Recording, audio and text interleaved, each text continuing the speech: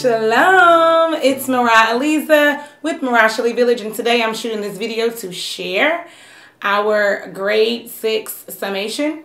So if you remember my video from a year ago, I shared our African American literature journal for grade 6, as well as, I believe it's 10, 1, 2, 3, 4, 5, 6, 7, 8, 9, 10, 11, oh no, 12, as well as our 12 books/novels that we were going to read for grade 6. And now I'm back at the end of grade 6 to kind of give you a little summary of what we read, how we liked it, what we did. And I have my son here with me so you can get his opinion directly. Say hi. Shalom. Okay, so let's get started. The first book that we read last year was As Brave as You by Jason Reynolds. I was very excited to introduce Jason Reynolds to my son this past school year, and y'all see how thick this book is.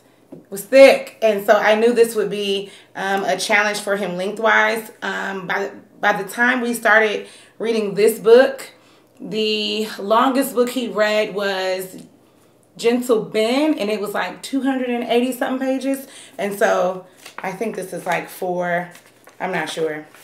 It was a long book, like 410 or something like that.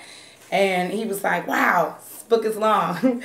But I chose it first so that we could just get it done and get it out of the way. So you want to tell them what you liked about that, what you didn't like about it, your overall opinion of the book? Sure. So basically what I liked about this book was I liked the relationship between Ernie and his brother, Jeannie. Every time that they would go through something, they were always in it together. Neither of them had to suffer alone. When they're... Suffer? They would suffer in the whole book? Some of the time when they had to scoot poop and they had to do everything that their grandpa told them when their mom and dad were away. Okay, yeah, so the book starts off with a husband and wife couple and their 2 sons.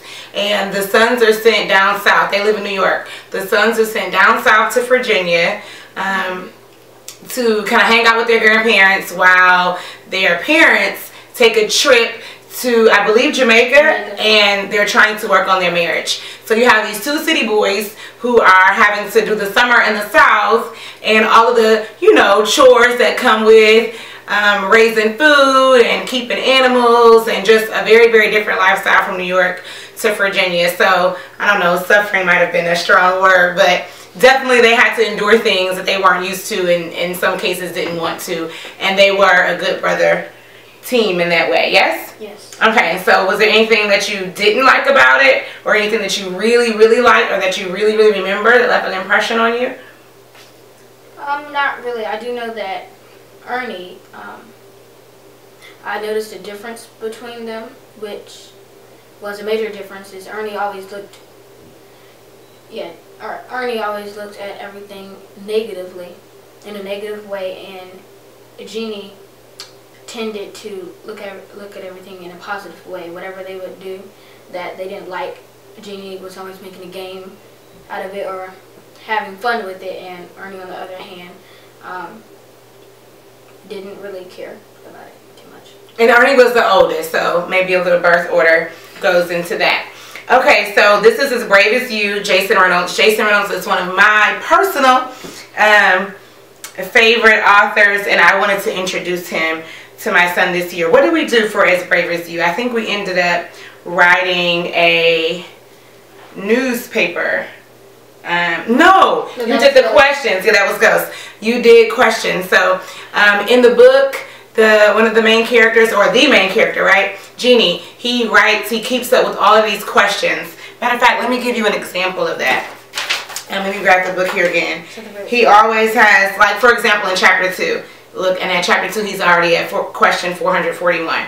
What made Grandpa blind? I bet it was the bright sun. He has all these questions. What does blindness feel like? Is it just blackness? A series of questions about whatever is going on. So I had him, after each chapter, write his own set of questions about his own life and about the story. So that's what he did for that novel. Okay, and then we read Island of the Blue Dolphin by Scott Odell, a classic, pretty much the homeschool community is familiar with. You want to talk a little bit about that one? Sure. So this one I really felt like I could relate to, because I like to be by myself most of the time. I like to be in a remote place where I can just chill with animals and nature, and so her life was very similar to how I would want my life to be in the future. But then things started happening in her village, and her village was attacked several times, and so she didn't have that beautiful environment to live in. All she saw after a while was smoke and dust and fire and chaos, and so it was a really hard time for her to experience that. But after her father, which was the general / chief, they were able to fight back, and they got their island back. Yeah, okay, so we're pretty much familiar with Island of Blue Dolphins. I love this book. Yes. And I knew that he would like it. I knew he would like the survival theme and the ocean animals and being in the water and kind of off in a remote place, like kind of what he hinted at. What we ended up doing with this book, I was looking for, but I think I've already pulled it out for his portfolio. He made a flip book, right? And it focused on characterization. And he also made his own sea/nature type dictionary from some of the cultural words and marine biology type words that were specific to this novel. So that was Island of the Blue Dolphins by Scott O'Dell. That was our second read. Next, we read A Gift from Childhood, Memories of an African Boyhood by Baba. That's what it looks like. You want to talk a little bit about this one? I think you like this one. We have a thing where I'm like, oh, I really think you like this book, and nah, not really. And then as he starts reading the book at some point, he's like, okay, Mom, yes, I really do like it. I won't. No. You like this one though, yes? Yes. Okay. The main thing I liked about this book was the formatting. After each paragraph, basically there'd be a little spark to divide up the paragraphs. Let me show you. Go ahead, keep talking. And I thought that was really cool. I like the illustrations. It was a different type of African art, and so that was cool to see in the book, because you don't really see that a lot in books like this. And so I just thought that was really creative, and basically just overall the book. Let me show you. Didn't mean to cut you off, sorry. So it has how they have the breaks. There's some of the African art there. And then they have color and black and white illustrations. I know, me too. It's okay. It's in there, yeah, like that. Yeah. So there's another illustration. So I liked it when I was looking for books that were set in Africa, and I came across this one. I knew he would like it. And then what do we do for this one? Oh, he created his own story. It was a little mini booklet where he talked about how his life was similar or different, kind of, from Baba's life before. We had some literary notes to do some pre-writing or some thinking. And he kind of compared and contrast his life to Baba's life. So they're both black boys of African descent. Of course, Baba is actually being raised on the continent. And we talked about how your life different being in America versus being on the continent, and what that looks like, even though Baba eventually got to America. Yes? So I would say, let's read what you have in green and this one here on the pink line. Okay, so I wrote here. Baba eats catfish. He also owns a rice farm. I don't eat unclean fish, and I have a small garden. Baba fishes with his hands, and I fish with rods. Right, and then read this one. I see my mother every day, unlike Baba, who sees her occasionally. Right, so he was, after each chapter, he was kind of writing out either the similarities or the differences between their two lifestyles. Okay, and that was A Gift from Childhood. The fourth book we read was another Jason Reynolds book, and it was called Ghost. Okay, and I think we finished this in the first semester too. I think we got done with both of those. So you want to tell them what you liked about Ghost, what you didn't? So actually, this book, I had a couple more things that I didn't like about it than I did. I liked the characters in the book and I liked the setting, but as far as the layout and how the characters acted and how when each one of them would start something, how they resolved it, I didn't really have too much of a feel for. So the plot. Right. Okay. So you want to talk a little bit about, I like this book. So it wasn't his favorite. Yeah, it wasn't entertaining. It was just the words, I guess. Well, all the books are words. So what do you? It wasn't entertaining. When I read it, it wasn't like, oh yeah, okay, so I got that. It was just like. Just like that. Okay, I liked it. I thought we would read the whole series, but he wasn't a major fan of this. And there were pieces of it that he liked, but overall, it wasn't his favorite. So do you have a specific example, like in the book? Like, I love the track coach. I like the relationship that he was developing with Ghost and what that meant. I like how where Ghost was from, which was, I don't know, it wasn't quite inner city. I didn't get that feel, but it wasn't like the well-to-do suburbs. So he lived in a single-parent household with just his mom. Mm-hmm. His dad was, a little out there. He didn't really see him a lot or whatnot, so he developed a relationship with the coach. And it really got a chance for him to see that, like, black boys can do something other than play basketball or even football, even though this book makes more of a case for basketball. And so he began to learn that his speed and agility and all of that, it was better suited for running track than playing ball. And I liked how the plot developed in telling that story. You have anything you wanted to add about this? For this book, we wrote an article. He had to, I forgot exactly what the directions were, but I know you had to, choose an event in the book where you were the newspaper reporter and you had to write an article about that event in the book. Yeah, you did a really good job on that too. So that was Ghost, Jason Reynolds.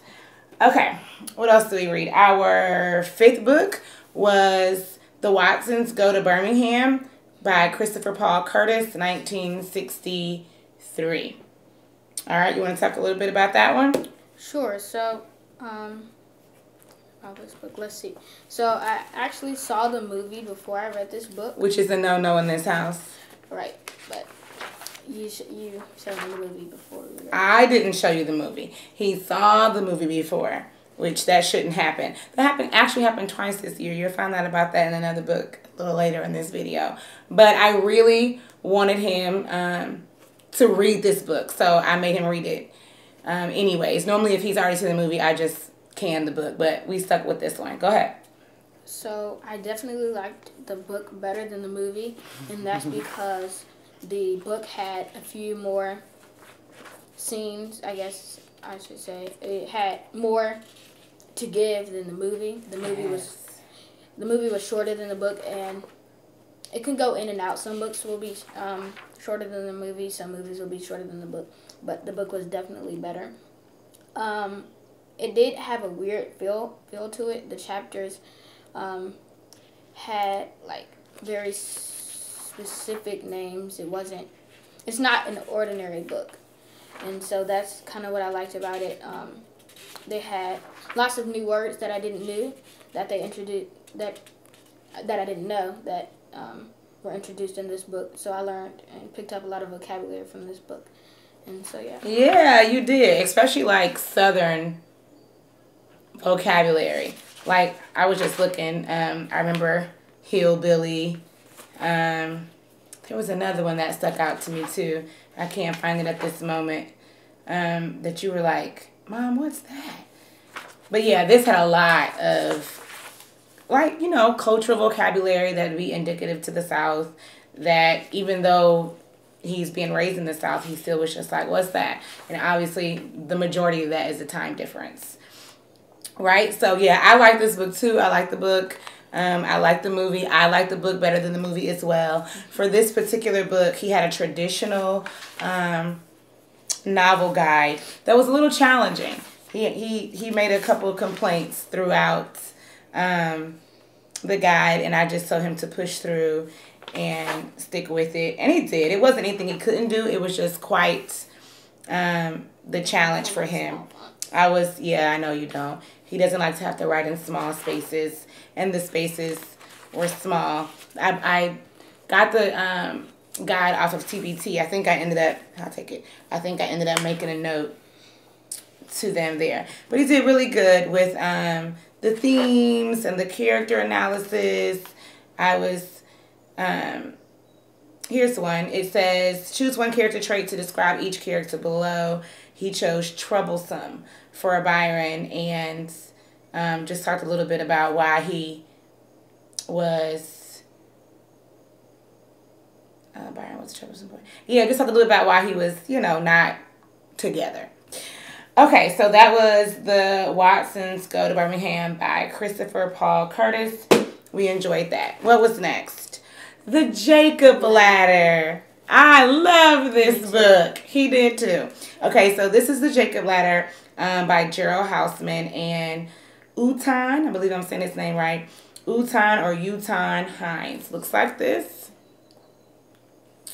Okay, I'll let you speak about that. Okay, so this book I liked a lot. First of all, because I didn't know a lot about Jamaica before I read this book, so it was a new experience, a new culture for me when I read this book. I also like how in a lot of books their characters will be briefly explained and then the whole plot will be the big thing, but in this book they really explained the characters so that when they did certain things you could relate to, oh yeah, he acts like that, so that would make sense for him to do that and connect to other people in that way, and so that was a major thing in this book for me. Yeah, this we studied Latin America, the Caribbean islands this past school year, so it's important to me that a good bit of his novels that he was reading would be set in that place or speak to that culture in some way. And obviously they did. So we got to this book, he was like, Jamaica, putting certain things together. And then we ended up doing a comparison between, because this book is set in the 1960s too. So we did a comparison between 1960s in America and 1960s in Jamaica.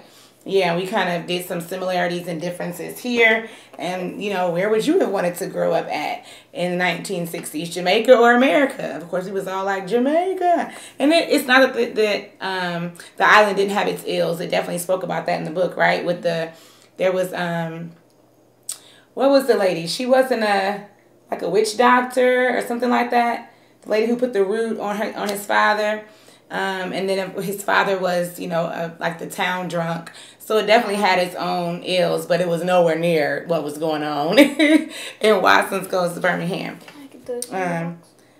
No, I've already put it away in your portfolio. I was just getting ready to tell you guys that what he did for this book was he made a cereal box where you list like the ingredients and you design a front cover. And I've already put his stuff away. So he was asking could he show that, but we don't have it. But I know I shared it on social media like months back when he actually did it. He did a really good job. We're actually going to do another cereal book box report next year for a book that he's going to read as well. Okay, so that was The Jacob Ladder. The next, let's see, where are we at in our rotation? Garvey's Choice. Okay, I don't have Garvey's Choice. We rented that from the library, so I will upload an image here for you to see. Garvey's Choice is by Nikki Grimes, and it was a little different because this book was written in lyricism or lyric poetry and not prose. So we like Nikki Grimes here anyways, but you want to tell them what you thought about that book? Came very close, maybe even first place to my favorite book that I read this year. Mainly because the author described, and through lyricism, through rhymes, and some of them weren't rhyming, but some of the stanzas were, and so she explained how the characters felt with the short synopsis that when you read it, you won't really understand what it is at that time. If you keep going back and reading it more and more, you'll see how each time you read it again, you pick up something new. And so that was my first time experiencing something like that in a book. And because it was so quick, he was able to reread it, you know, over and over. And so it's kind of like the snowball effect. You gather more and you keep going. And Nikki Grimes is just amazing like that. We did a typical like book talk where we have discussion questions that I ask him, or sometimes he reads them and writes down the responses. So I really like that book. And one of the reasons that I chose it is because Garvey isn't a typical black boy, right? He's not like into video games and sports and things like that. And so I thought that my son could identify with that, excuse me, because he tends to be interested into things that are not in the, you know, standard sports, video games kind of thing. And so he did connect with Garvey in that way, which is what I was looking for in choosing that book. So I was happy as a mama. Okay, after Garvey's choice, wow, how far down are we? 1, 2, 3, 4, 5, 6, 7. So our 8th book was Bob Marley by Gary Steckles. So we chose the Bob Marley biography in the Caribbean Lives series. So we're actually, what I had him do was to write a biographical essay on Bob Marley, and we're going to do a separate video about that. So I don't want to speak too much about it because I want that to be its own thing. But I mean, you guys know the life of Bob Marley. That's pretty much what it was. Okay, next was The K by Theodore Taylor. I chose this book because it's set in the islands. I believe it's set in Curacao, if I'm not if I'm not mistaken, excuse me. So this was the last one that you read. Yes, and then I'm going to move to the next list over here in a minute. So you want to talk a little bit about this, what you liked about it, what you didn't like about it. Philip and Timothy, right? If I remember correctly. One thing that... Look at the camera. Yeah, sorry. So basically what I didn't like about the K was, so Timothy and Philip were castaways because they shipwrecked on an island, and Timothy was very nice and caring and protective over Philip, and Philip just basically was like, whatever, I don't care, and he was very rude to Philip. He was very rude to Timothy, and Timothy responded in a way that wasn't very mature for his age. So those were the 9 novels that he just read independently, that my son read independently. And now we're down to the last 3, because I told you at the beginning I had 12 listed. So I did not know it, but my son had seen the movie to C.S. Lewis's The Lion, the Witch, and the Wardrobe. So I didn't know that when I scheduled the book read, or I wouldn't have scheduled it. So we tossed it. I didn't make him read it because he'd already seen the movie. So there goes that. The next one is A Taste of Honey, short stories by Jabari Asim. Looks like this. I am loving this, but the reason that I'm not going to share too much of it in this video is because I loved it so much. Well, first, let me start here. I ended up dividing the short stories. I believe there are 18 of them. And so I divided the short stories up to 6 for grade 6, 6 for grade 7, 6 for grade 8. And this was intended to be a read aloud. So he's not reading this by himself. I'm reading the stories out loud to him, and then we're conversing about them. I will put the link to my grade 6 African American Literature Journal video in the description box below, and so you can hear me talk about why I chose it and all that first. And now, a year later that I've read it to him, I'm going to do a separate video about it because I want to talk a little bit more about the culture that it has, and I want to talk a little bit more about the language and some of the things that I think parents need to kind of know about before they decide to read this, but to really tell you to read it to your kid. So wait for that video later in the summer. And then last was Tales from Shakespeare by Tina Packer. We read, again, with this one, I knew I was going to use it grade 6, 7, and 8, just like the book before. And so I chose 3 of Shakespeare plays to read this in grade 6. And I'm also going to do a separate video on that too, because I want to talk a little bit more about what we read and how he responded to it and kind of what I would do differently like that. And so I want it to be a separate video. But that is the sum total of what we read for the 2017-2018 school year in grade 6. We were able to successfully get through 11 of those books because I ditched one. And we had a good time. All in all, it was a good year for literature. He learns a lot. His writing skills definitely increased as we went book to book to book. And he had some favorites that kind of surprised me, especially Shakespeare.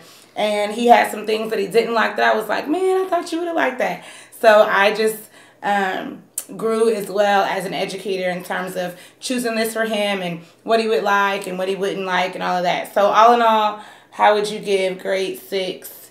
How would you rank grade 6 lit? Like thumbs up, kind of up and in the middle, or thumbs down? No, it's not thumbs down. But all in all, how would you rank 6th grade literature class? I would give thumbs up. Thumbs up. I would too. We had a good time for the most part. All right. Let me know if you have any questions. I hope this video has been helpful for you. Please like, share, subscribe. Until next time, shalom. Shalom.